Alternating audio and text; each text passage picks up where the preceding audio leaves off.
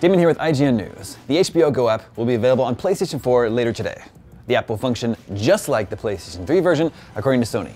Upon signing in, you'll be required to authenticate your console with your cable or satellite provider through HBO Go's website. Once your PlayStation 4 has been authenticated, you'll be able to watch any episode from any HBO series, including Game of Thrones, True Detective, and The Sopranos. The HBO Go app came to Xbox One late last year.